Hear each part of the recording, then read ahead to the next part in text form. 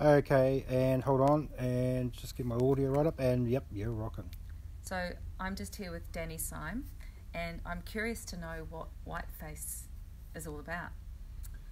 Whiteface, I guess, comes from ancient Greek theatre, so probably 2,000, 2,500 years ago, and by and large they'll use it to amplify the face. People sitting far back in the bleachers, in the back row, it kind of makes your facial features larger, so people in the back row can see that.